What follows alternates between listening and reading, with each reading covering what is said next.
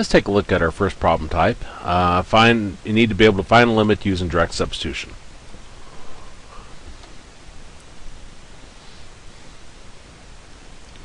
So, my first example, I have a limit as x goes to negative 2 of x squared plus 3x minus 1 over x minus 2. Well, with direct substitution, you just plug in the x, or plug in the number here for your x. So we're going to have negative 2 squared plus 3 times negative 2 minus 1 over negative 2 minus 2. Well, negative 2 squared is 4. 3 times negative 2 is negative 6 minus 1. Negative 2 is negative 4.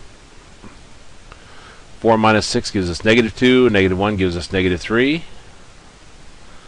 And negative 3 over negative 4, the negatives cancel, and we got 3/4.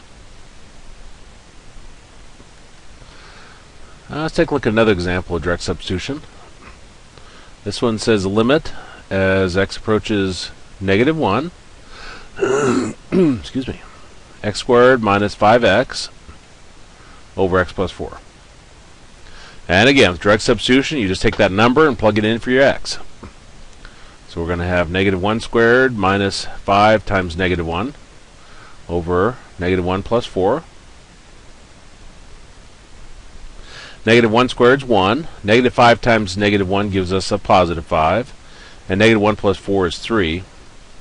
So 1 plus 5 is 6. So we've got 6 over 3, which gives us 2.